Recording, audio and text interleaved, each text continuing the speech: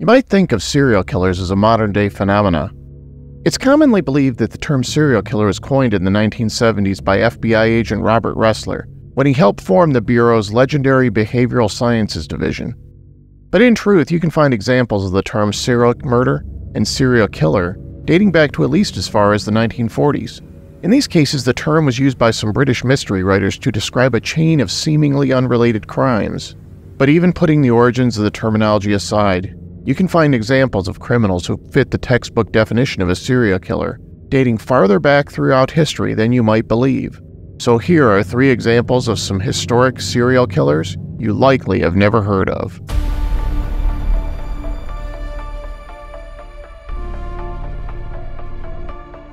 Number 1. Liu Pengli. In 94 BCE, Sima Xiuan, an official in China's Han Dynasty, finished writing the massive history of the world that his father had begun many years earlier. Known to Westerners as the Records of the Great Historian, this ancient tome details the history of China from the time of the legendary Yellow Emperor to the year the author lived. One tiny footnote in this grand history is the story of Liu Pengli, the nephew of Emperor Jing, who some historians describe as the world's first recorded serial killer. Because of his royal bloodline, Liu Pengli became the Prince of Zhidong and lived around the year 144 BCE. He was one of 5 sons born to Liu Wu, the prince of the kingdom of Liang. When Liu Wu died, the emperor divided his kingdom into 5 smaller provinces, each of which were to be ruled by his 5 sons. But Liu Pengli proved to be an arrogant and cruel ruler.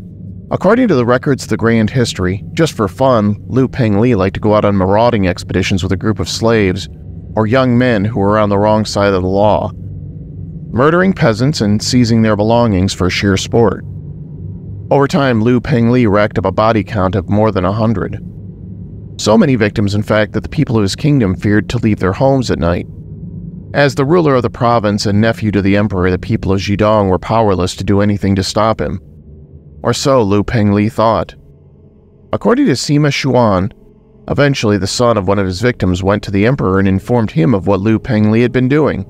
The victim's son demanded justice and requested that Liu Pengli be executed. But the emperor couldn't bear the thought of his own nephew being killed. Instead, at 116 BCE, the emperor stripped Liu Pengli of his wealth and title and banished him to the county of Xianyang in what is now the Hubei province of China. Unfortunately, that's all the records of the Grand History have to say about Liu Pengli. With so little information to go on, it's difficult to know how much of Liu Pengli's story we should believe. One possibility remains that Emperor Jing was out to weaken the feudal kingdoms and consolidate power by stripping Pengli of his land and titles and accusing him of being a murderer. We'll probably never know the truth one way or the other. The entire history of Liu Pengli and his crimes are contained in a few short lines in a single historical document. But if they're true, then Liu Pengli might be the earliest recorded serial killer in history. Number 2. Christman Ghenarpatenga. The public's fascination with serial killers has been around for centuries. You can see this fascination dating all the way back to the 16th century Germany, when word spread throughout the Holy Roman Empire and people became obsessed with the crimes of a serial killer named Christman Ghenarpatenga. And although there are some historians who doubt that the man existed at all, if he did exist, Christman Ghenarpatenga might well be the most prolific serial killer in history, coming in just below his purported goal of 1,000 victims. According to the legend, Ghenarpatenga operated out of a lair he built inside a cave somewhere in the forests of the Rhineland during the 1570s. He began his criminal career as the head of a gang of robbers. But once Ghenarpatenga got a taste for killing, he just kept on going. Many of his victims were unwary French and German travelers who happened to cross paths with him out in the wilderness. But Ghenarpatenga would kill anyone indiscriminately, including his own partners. Throughout Ghenarpatenga's 13-year criminal career, he reportedly kept a diary of his killings, in which he cataloged a staggering 964 victims, coming in just shy of his ultimate goal of 1,000 murders. If true, this would make Ghenarpatenga the most prolific serial killer in history. Some reports say that by the time Ghenarpatenga was caught, he had amassed a fortune of 70,000 gulden.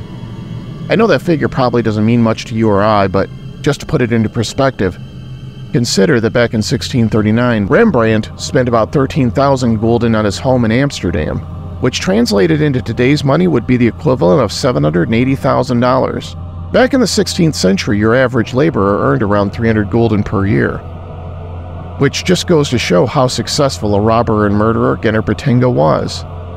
One major problem you'll find with the stories about Crispin Gennaro exploits is that they have almost certainly become embellished over the years. You can even find stories claiming the man had supernatural abilities, and that he could become invisible at will, and even worked alongside a secret cabal of magical dwarves. No, not those ones. According to the legend, Gennaro was finally caught after he took a woman hostage and held her captive in his cave for several years. During that time, he reportedly impregnated her on several occasions, although he supposedly murdered and ate all the children. Gennaro grew to trust his captive enough to take her out in public with him.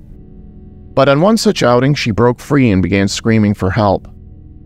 On May 27, 1581, a group of 30 armed men set out to capture him. They tracked him back to his cave lair. There they arrested him, and he was subsequently tried and convicted of his nearly 1,000 murders. On June 17th, Gennaro was found guilty and condemned to death by breaking on the wheel. This is a ghastly form of medieval torture in which the victim is stretched out on a massive wheel. Over time, the wheel is gradually twisted further and further, stretching and breaking the victim's bones. Gennaro reportedly endured 9 days of this torture before finally dying of his injuries. Number 3. Louis Hutchinson, the Mad Doctor of Jamaica. When you think of Jamaica, you probably think of sandy beaches, blue ocean water, and palm trees swaying in the breeze. But even the most idyllic setting can have its dark side. Louis Hutchinson is believed to be Jamaica's first serial killer. He came to be known as the Mad Master, or the Mad Doctor of Edinburgh Castle. He was born in Scotland in 1733, where it's believed he studied medicine. He arrived in St. Anne, Jamaica sometime in the 1760s. After that, he acquired a remote estate he named Edinburgh Castle in honor of his homeland. Even though the estate was miles from nowhere, it would still attract the attention of visitors, although most reports claim Hutchinson was anything but welcoming to strangers. Travelers to Edinburgh Castle began to vanish at an alarming rate. Historical records are sparse, but it's believed that Hutchinson liked to watch from his castle windows for lone travelers. He was said to be a crack shot. Sometimes he would shoot his victims from a distance. Other times he would let them into his home before he murdered them personally. For Hutchinson, killing was a sport. Unlike a lot of serial killers, Hutchinson didn't appear to have a type of victim he preferred. His victims were both male and female, of all races and physical appearances. As time went on, Hutchinson became even more brazen with his killings. He would sometimes entertain his guests with elaborate meals before murdering them. He would then force his slaves to help him dispose of the bodies. They would sometimes drop the bodies into a massive 98-meter sinkhole, or sometimes they would stuff them into the hollow trunk of a tree, after which animal predators would pick apart the flesh. Some stories even claim that Hutchinson liked to hack off his victims' limbs and drink their blood. Eventually, the locals began to suspect something strange was happening at Edinburgh Castle. People began to warn visitors to avoid the area. Eventually, a warrant was issued for the Mad Doctor's arrest, although the local police were reportedly afraid to apprehend him. Hutchinson's reign of terror finally came to an end after he got in a land dispute with an English doctor who lived near his plantation named Dr. Jonathan Hutton. After Hutchinson attacked Hutton with a saber without provocation, the authorities finally decided enough was enough and it was time to arrest him.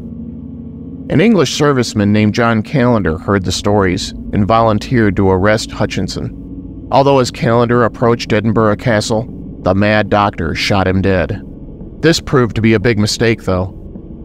That's because Hutchinson actually committed this crime in front of several witnesses.